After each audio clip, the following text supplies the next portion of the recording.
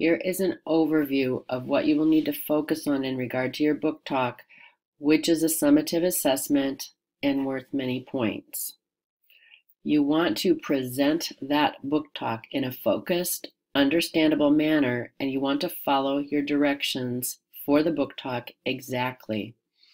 Then you need to practice it several times to make sure that you use eye contact with your audience, so that you speak loud enough so that your audience can hear you, and so that you're pronouncing your words clearly.